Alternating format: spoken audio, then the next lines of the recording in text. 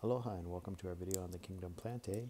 Today we will look at the difference between vascular and non-vascular plants, and we will describe the features of two phyla, the Bryophyta and the Polypodiophyta. Alright, when we talk about the Kingdom Plantae, we have four phyla that we're going to discuss. The first is the Bryophyta, or the mosses. We also have the Polypodiophyta, or the ferns. We have the Coniferophyta, sometimes called the gymnosperms, and these are going to be our pines, our fir, and our spruce trees. And then we'll have the Anthophyta, or the angiosperms, and these are going to be our flowering plants. So the mosses, the Bryophyta, are going to be non-vascular, and we'll talk about what that means in a few minutes. They're low-growing, they're small, they live in the moist area. They'll produce their spores, they get their water through rhizoids, so they don't really have true roots. And then they have an alternating life cycle of alternating generations. So I'll show you all that in a couple slides. The ferns we'll also talk about a little bit later in the video, and these are our vascular plants. They tend to be a little bit larger. They have big fronds as leaves. On the underside of the fronds they have sori, which produce spores. And a lot of the ferns in past times are what have become our fossil fuels. The Coniferophyta, we'll talk about that one a little bit later on, and then as well as the Anthophyta. So when we hear the term vascular plants, what we're talking about is these vascular bundles, vascular tubes. These are the tube plants, and what they do is they primarily will have two different tubes. One of them is the phloem here, and that one starts up primarily in the leaves, and it takes the food and the energy that it produces in the leaves and transports it down through the plant to the remaining parts of the plant. The other type of vascular tissue we have is the xylem, and the xylem will take water from the roots of the plant and then transport that up to the leaves where it can be used for photosynthesis and for just the plant to have as well. So when we talk about this vascular nature of plants, what we're talking about is, do they have dedicated tissues for transporting this food and water? The first phylum in the plants that we'll discuss is the Bryophyta, or the mosses. Now the Bryophyta has a couple different things I want you to realize. First, it has this split duality to its nature. It'll be a saprophyte plant, okay, which was actually a diploid condition. So that's after we have some fertilization, we have the ability for it to like blend the traits together and work that way.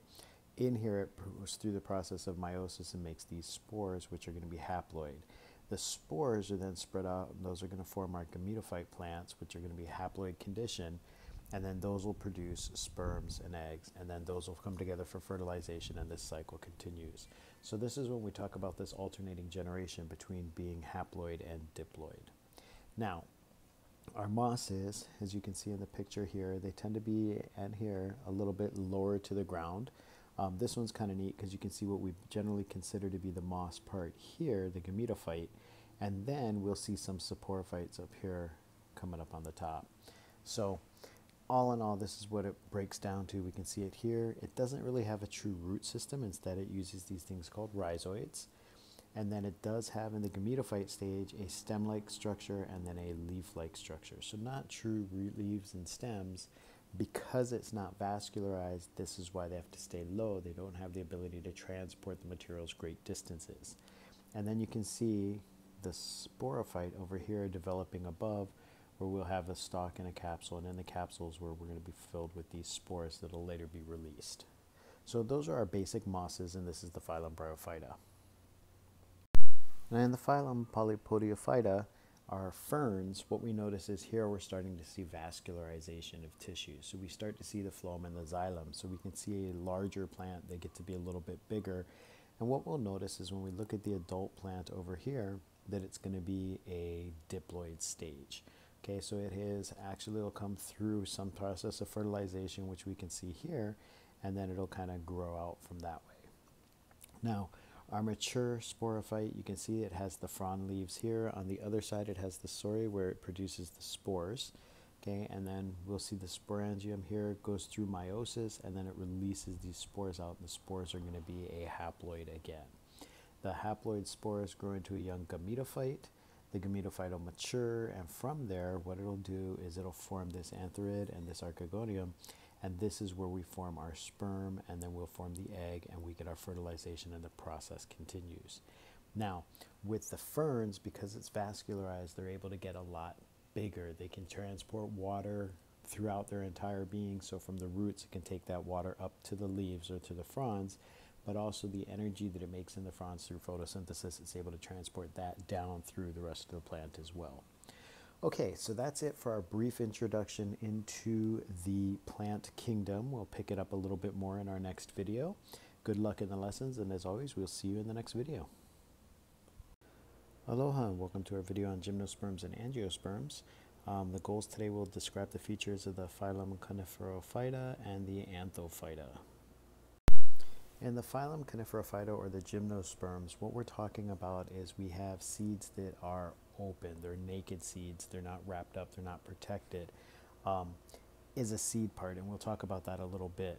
Now, this is a plant. It does have a root system that you'll see underground. There are stems to it, and we do have needle-like leaves. Most of the leaves are going to be this way.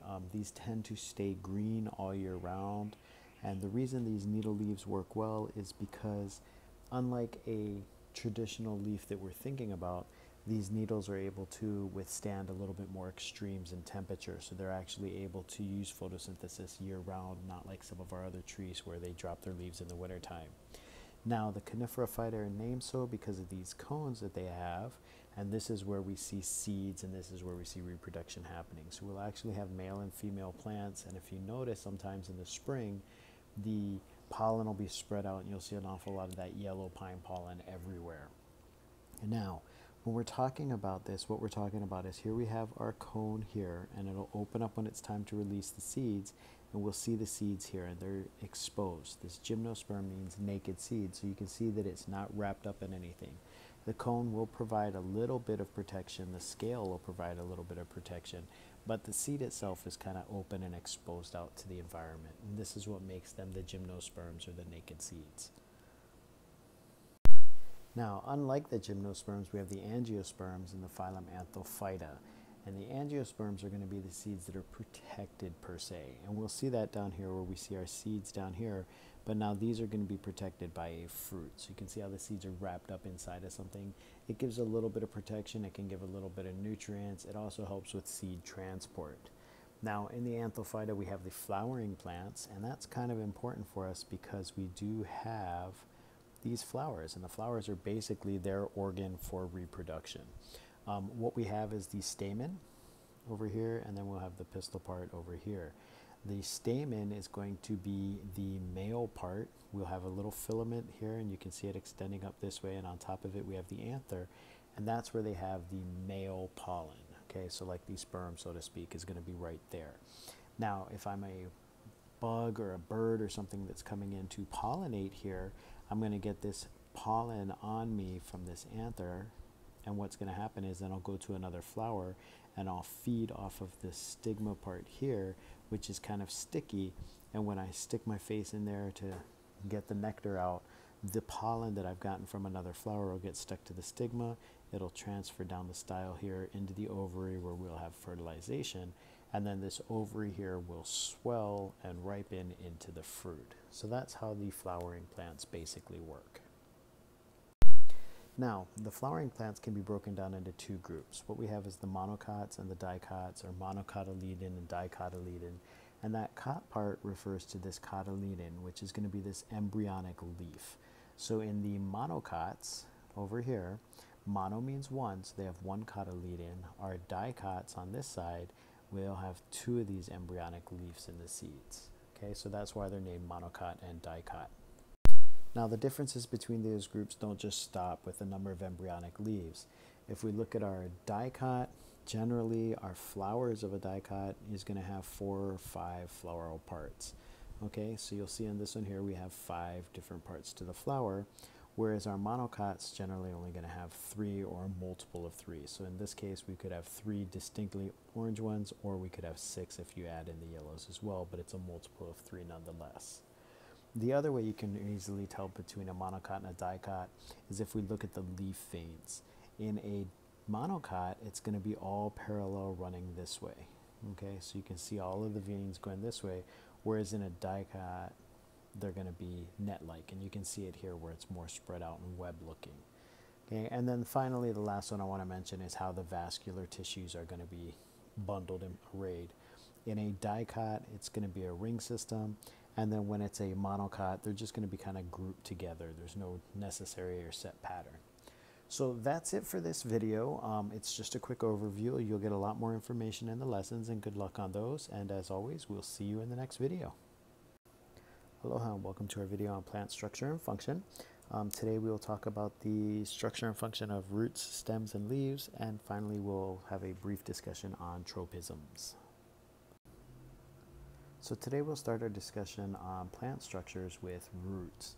Now the roots provide an important part for the plant. They anchor him into the ground, they get water up from the soil, they also get nutrients from the soil, and then it uses the vascular tissues to transport that materials to the other parts of the cell. We have two different kinds of root systems that I want you to be familiar with. There's multiple variations on these. The big ones are going to be this taproot system like here, where we'd see like what we would expect a carrot to be looking like. But it doesn't have to be swollen like a carrot is. It could be just a normal single solitary root where it just kind of branches off like that. Now the opposite of this one is going to be a fibrous root system, where you can see it's just this group, this tangled web of roots. And we can see another example of it down here as well, where we can see how it's just going to be these variations. So you'll either have one solitary root coming down and it'll branch off, or you'll just have this fibrous network that's going to be out there. Now when we talk about roots, there's a couple parts you want to know. We do have the root tip here, and that's where it grows. So it'll actually, this region of elongation is going to be here in the root tip. And then below that, we have the root cap. And the root cap is going to be kind of like cells that are a little more tough. They're a little more durable. And as it grows in this region of elongation in the root tip, it'll push this root cap through the ground or through the rocks or whatever. That's how it makes space for the roots to grow. And we talked about how the nutrients and things will be coming in. Those will come in through root hairs primarily, and we can see it going on here. And then if we look, we have our xylem and our phloem here. So the phloem will bring us energy and things like that down to the root tip, and the xylem is where we'll transport the water upwards. So we can kind of see how the roots work and what they're doing here. And basically, remember, they're the anchor, but they also are how they get a lot of their nutrients and their water in plants. Okay, as we move up the plant, we get to the stems, and the stem serves a primary purpose. What it's supposed to do is, if we remember, we had the roots down here, which basically get nutrients and water. And then we have the leaf, which is the most important part because that's where photosynthesis happens. And the stem, quite simply, holds the leaf up so it can get a little bit more sunlight. Now, there are two basic types of stems. We have a herbaceous stem and we have a woody stem. The herbaceous stem is going to be primarily green in color, is what we'll notice. They're flexible. These are going to be in plants that grow an awful lot faster or just grow for a single season. And that's simply, it's as quick as it can get the job done. Throw up the leaf, let it photosynthesize, and be done with it. The woody stems tend to be a little bit more durable. And this is like what we would see in a tree or something like that, that's going to spend multiple years growing and getting larger and larger, and it's able to support more weight. So these will be a lot taller, but also it'll survive a longer period of time. So remember, the stem, the only portion that the stem does is it's basically trying to get the leaf up off the ground so that you can expose it to more sunlight. And that brings us to the leaves of the plant. And the leaves are probably the most important part of the plant, especially for us. And it's in the leaves where we have photosynthesis occurring. So what we're talking about when we talk about the leaf is you have the blade over here, which is the main part of it. You can see that it'll have this like stalk here that'll come out, a midrib, and then these veins that come off, and this is where our vascular tissues are going to run and such like that. Now, if we take a cross section of the leaf, you'll notice that it has this epidermis here, and that's going to be protection. It's going to provide a little bit of protection for the leaf to make sure that the important things are being taken care of inside. The inside part is the mesophyll here, and you'll notice that there's a little bit of gaps and spaces here in between the cells. And that allows gas exchange through the stoma. So on the bottom side of a leaf is where you'll see these stoma, or these openings, and that'll allow gas exchange to occur. And it's in here where we start to see this photosynthesis occurring. And you'll notice that we have our vascular bundle here, so water will be transported up through the xylem, and then this energy and the sugars and things will be passed down through the phloem to the rest of the plant. So the leaves are basically why we have the plant. That's what happens for the photosynthesis. And I just wanted you to see that there's a bunch of different kinds of leaf patterns that are out there in nature. Okay, so that's it for the roots, stems, and leaves. And I wanted to conclude our talk with a little talk about tropisms. Now, when we talked about what it takes to be alive, we said that you have to respond to a stimulus. And in plants, we don't really see this a lot. It's not like you can walk up to a plant and go boo and it'll run away. So it does react to a stimulus, and depending on what the stimulus is, that's what we call this reaction. The reactions in plants are what we call tropisms. So the easiest one and the most obvious one is going to be a phototropism. And that means that basically, notice that the plant's stem is growing towards a light source, because the stem's purpose is to get the leaves closer to the light. So if you have a plant and you have a window and the plant's not quite centered in the window, it's off to the side, you'll see that the plant will kind of lean towards, like we see here, and it'll actually grow towards the light. Now, there's a response to gravity called gravitropism. And what that's going to be is that our plant's stem, once again, is going to grow away from the pull of gravity. So if I had a plant and I knocked it over, what you'll notice is that that plant's going to try and reach up to the sky. And remember, the stem is doing this, and the reason for it is it wants to get these leaves up and into as much light as possible. So gravitropism is when it reacts to gravity. Okay, next up we have thigmotropism, and that's going to be towards touch. And this will be primarily in vines, we'll see, where you'll see the plant grow out and it'll have a little curly here, and as soon as that gets onto something, that curly part will grow around. So it's a response to touch. There are also plants that will actually react to a touch, and that would be a different type of thigmotropism, something like a Venus flytrap. So when a fly lands inside of it and triggers a little hair, it'll close up its leaves, and then it'll secrete out a digestive enzymes, and that's how it'll get some of its nutrients. And then the last one is this hydrotropism, and that one's basically going to affect the roots of a plant, and that's where the roots are going to find water. So it'll send out a bunch of different roots. So if we have our tree over here and a bunch of roots have been sent out everywhere, and it finds water over here, then what the plant will do is it'll send more roots to where it finds that water, so that it's able to get enough water for the plant to live. Okay, so that's it for our video today.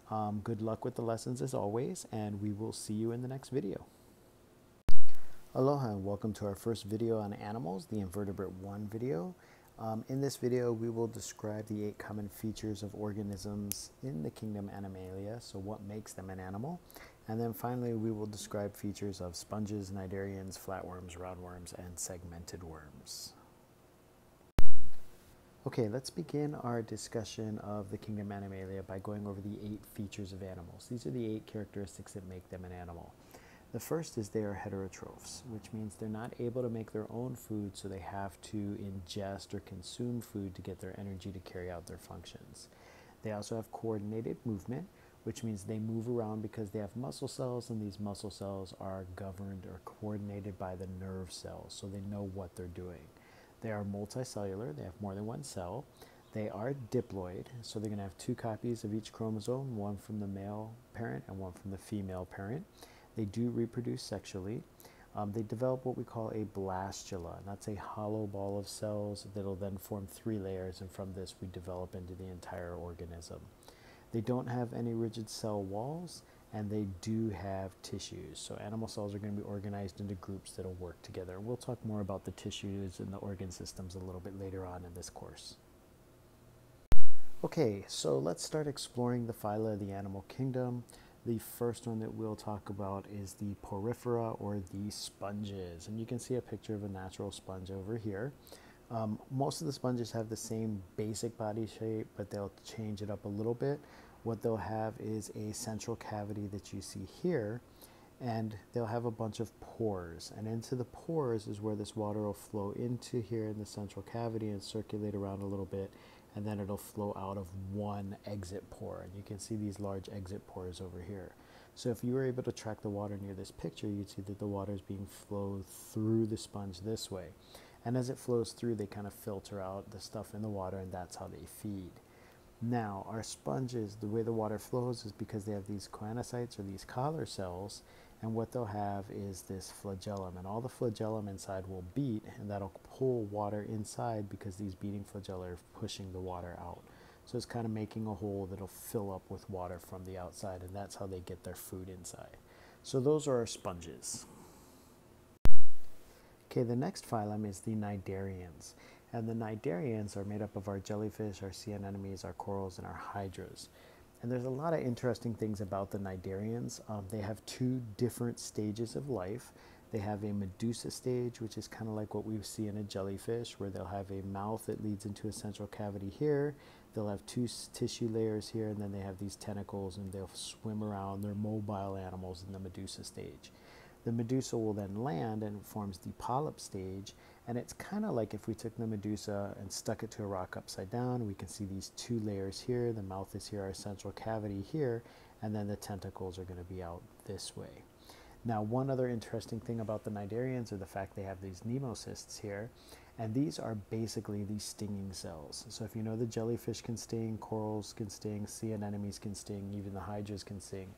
The reason they do this is because of these nemocysts here. And what they do is they'll have these charged up little cells here, and that's before it discharges. So they'll either have a physical, mechanical trigger there, so if you brush up against it, it can sting you, or it can be a chemical trigger or a temperature trigger, but somehow or another it's going to have something there. And what will happen is these cells will fill with water, and it'll force out this little thread here. And the end of the thread is where you'll see a bunch of different things, where it can be just a simple little opening at the end, and it'll inject out poison that way. Some of them are going to look a little bit more like a Christmas tree kind of point here, and that'll actually go in and stick, and it'll continue to release poison that way.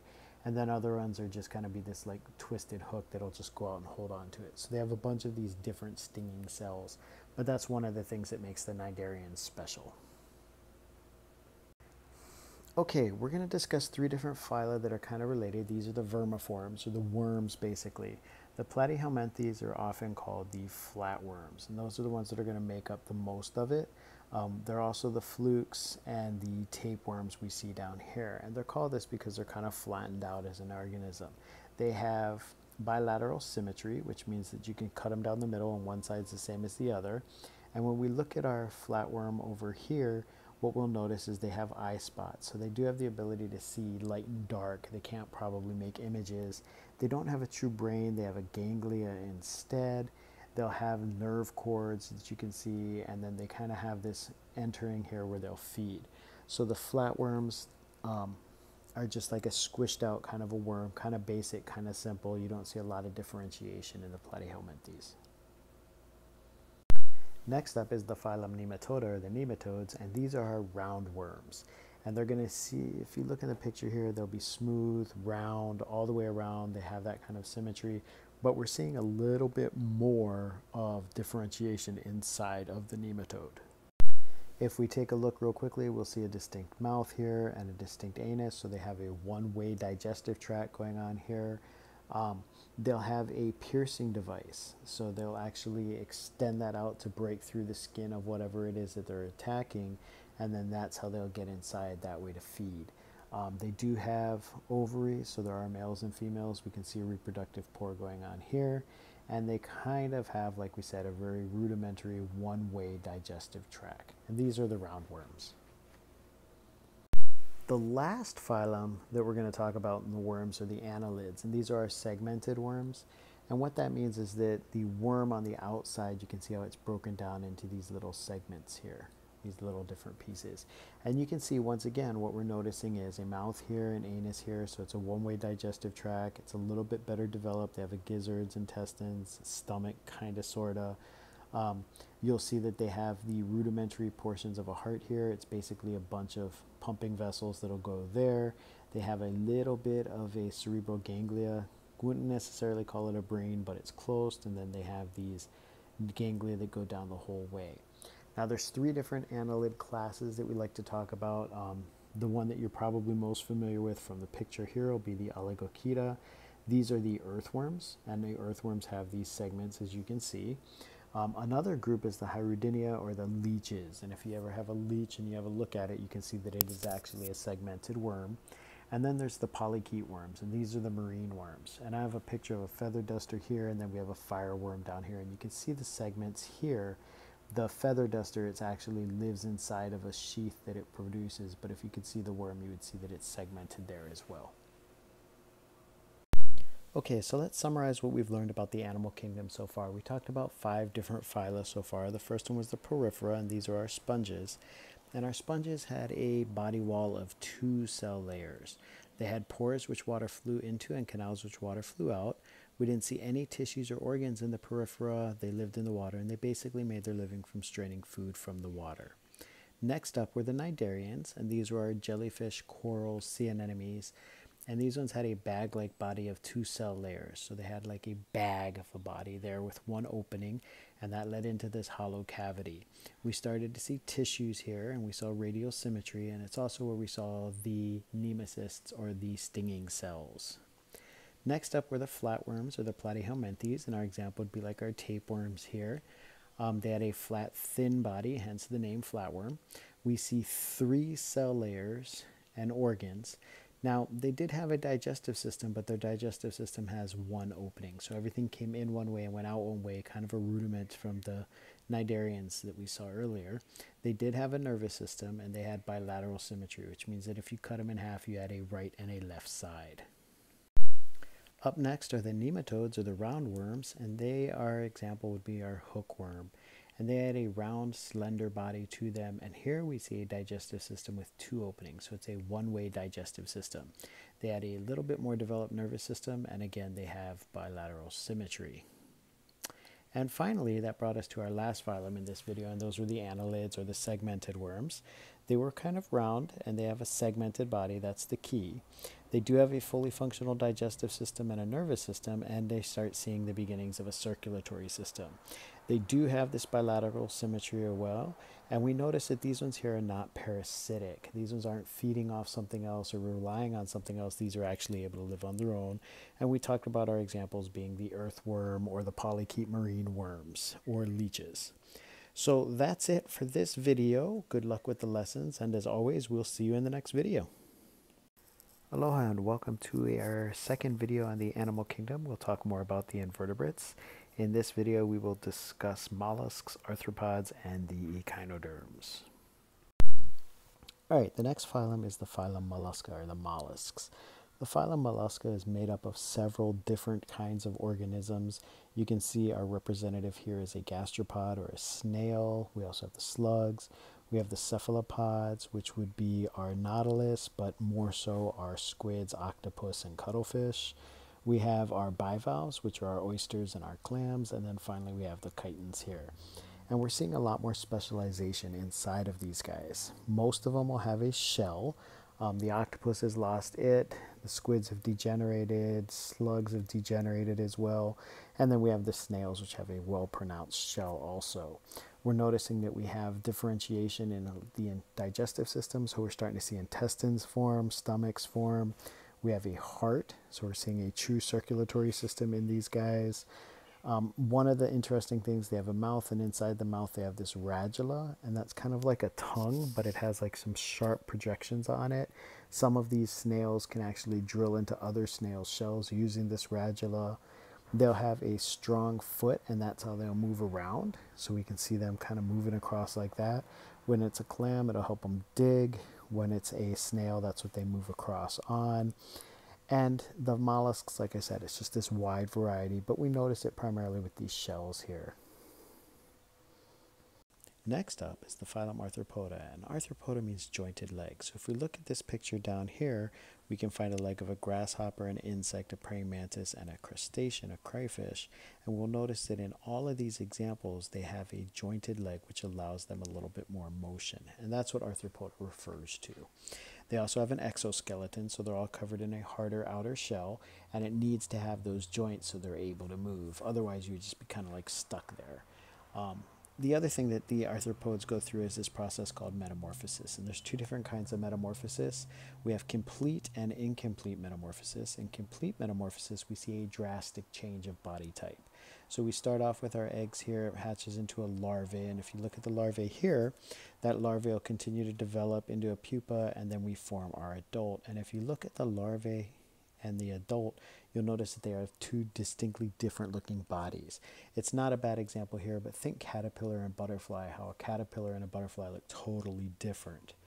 Incomplete metamorphosis, your eggs hatch into what we call a nymph, and if you look at the adult, they kind of look the same. So incomplete doesn't have that drastic body change. Now the arthropods are a huge group of variation animals, probably one of the largest groups that are out there for phyla. If you look at our different groups, we have the Uniramia, and in the Uniramia we have our centipedes, millipedes, and our insects. We also have the Chelicerata, and in the Chelicerata we see our horseshoe crabs and our arachnids, our spiders and scorpions. And then finally we have the crustaceans, and in the crustaceans we have our crabs and our crayfish, but we also have pill bugs, water fleas, and little tiny copepods. So as you can see, the phylum Arthropoda is this really huge and diverse group of animals that are out there. Next up is the phylum Echinodermata. Echinodermata, echino is spine, dermata is skin, so these are our spiny skinned organisms. What we notice with the Echinodermata is now we have an endoskeleton. So where we had an exoskeleton or a skeleton on the outside in the arthropods, it's moved to the inside for the echinoderms. And you'll see these little spiny projections that are going to be on the skin here. Now, if we look at our representative types of echinoderms, we have our crinoids, which are going to be a stalked one, and then we'll kind of see this basic general body plan for the echinoderm here. All right, we have our sea stars, the asteroidea, which are there, and they're related to the brittle stars, and sometimes it's hard to tell the difference. We can see a starfish here, and then we have our brittle star over here. So we can see the difference between the two. We have our holothurians, which are the sea cucumbers, and you can see one over here, and that's kind of if we just took the starfish and stretched it out this way, and then if we compressed it down and covered it in spines, we would have our sea urchins as well. So these are our 5 representative echinoderms. One of the other things that makes them unique is the fact that they have tube feet, and they use these for locomotion, and they can also use them to hold on to things. And quite simply, that's just going to be a stalk, and at the end of the stalk they're going to have like a little suction cup, and that'll allow them to stick, and they can release them, and they can use those to move across the ocean floor.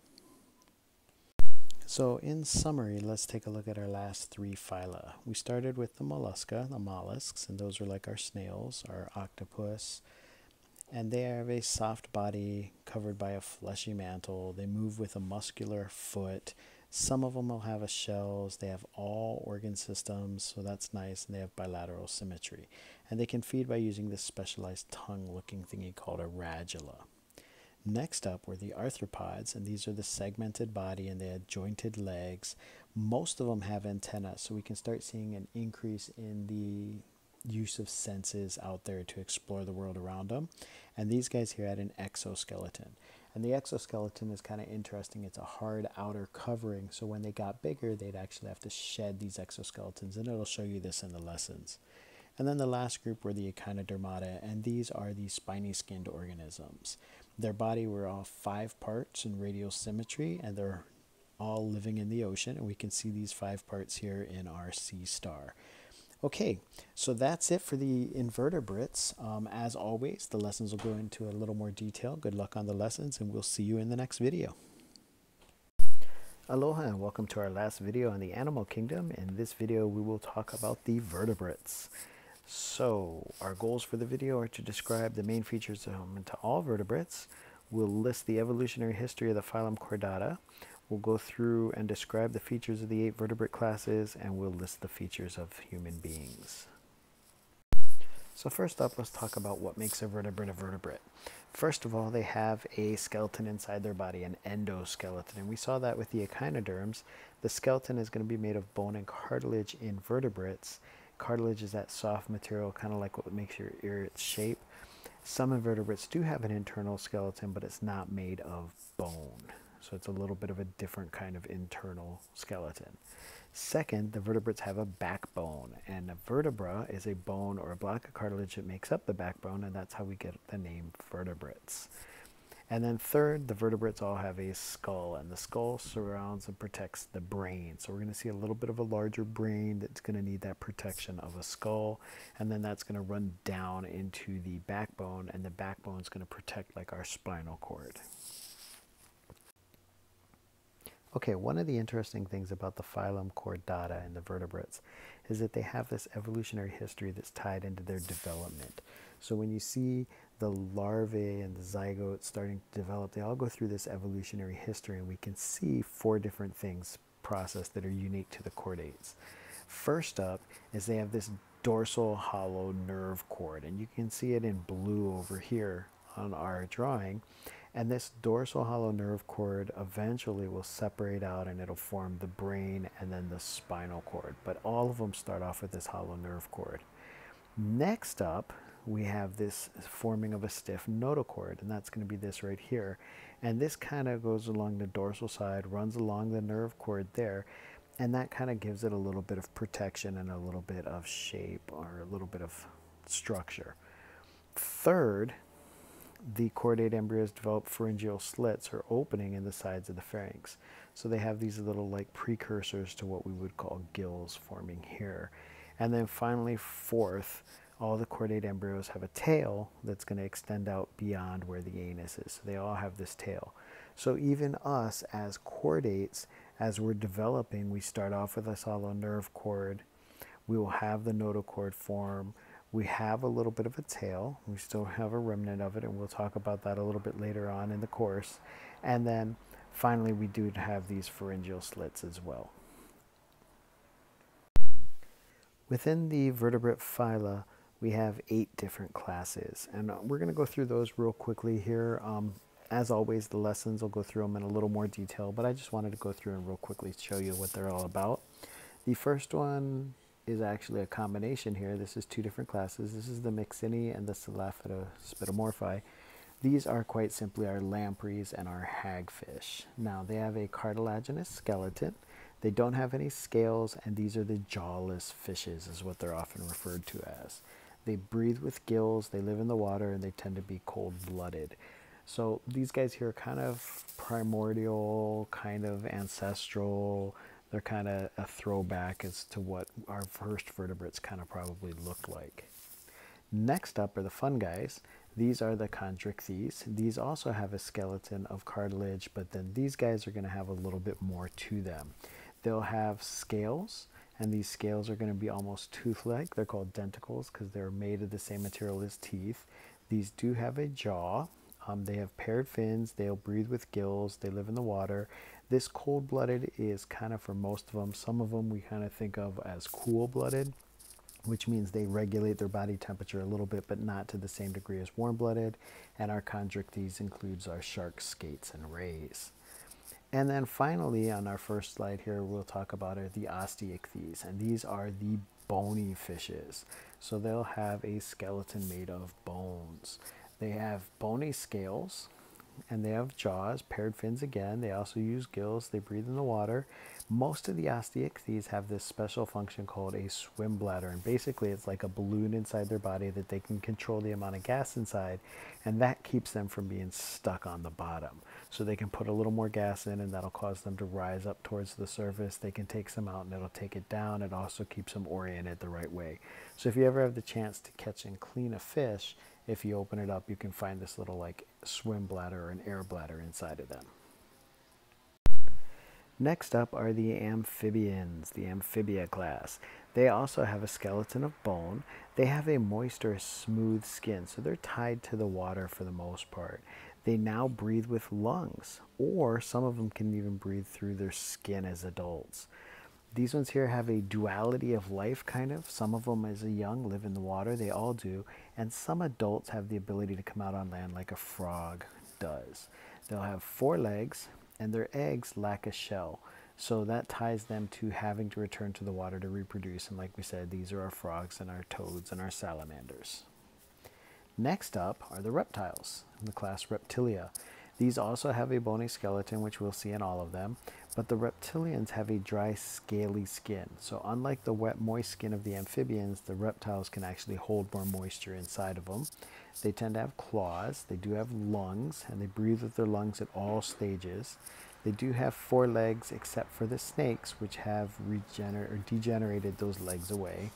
And then their eggs now have a shell, and that's kind of neat. They have a amniotic shell, which we see here, which is a bunch of layers, but because their eggs have this shell, they're able to lay them on land, and that'll hold the water inside of them. So now we have animals that can live their entire life on the land. Remember, the amphibians had to return to water for reproductive purposes to lay the eggs. The reptiles are able to lay them on land. Next up are the class Aves, or the birds, and as always they have this bony skeleton. Now these have a unique trait in feathers, and feathers are like a modified looking scale. So, and the feathers allow them to fly. They also provide a little bit of warmth, so they're able to keep some body warmth inside of them, and now we're starting to see warm-blooded animals. They also have an egg with a shell, so they're able to live their entire life on land. They breathe with lungs at all stages again, and these ones here will have wings which allow them to fly, beaks, and claws. So those are our birds. And finally we get to the class Mammalia, or the mammals, and that would be ours. They again have this bony skeleton, and now we get our unique traits for the mammals. The first is hair, so if it has hair, it has to be a mammal. And then they have their mammary glands, which is why we're called the mammals, and they produce milk. So the young are going to develop within the mother, but then they'll feed on this milk from the mammary glands. They also have lungs, and these ones are warm-blooded. The hair actually helps trap in some heat, so it works that way for them. And our mammals would be like us, and as well as the whales and such. Okay, finally we're going to talk about the features of humans. What makes us human? There's 2 features I want to focus on in the video, and they do the same in the lessons. One of them is going to be culture, and that's a body of knowledge that we're able to pass from one generation to the next. So that includes things like language and what we wear and manners and our sense of humor. All of these things focus into our culture, and we're able to pass that knowledge from one generation to the next. The other trait that separates us from the rest of the animal world is this nature of bipedalism, walking on 2 legs instead of our arms and legs, like the gorilla you see here doing. What this does is this is a result of a change in the pelvis and the change in the formation of the leg bones. We'll see some variations there as well. But the big difference comes here in the skull. And what it did is it got our skulls up a little bit higher. We changed the orientation a little bit, and we were able to use other things like tools. So we started to grow a larger brain, and we notice that up here. And that's one of the things that separates us from the rest of the animals. Okay, well that's it for the video. As always, good luck on the lessons, and we will see you in the next video.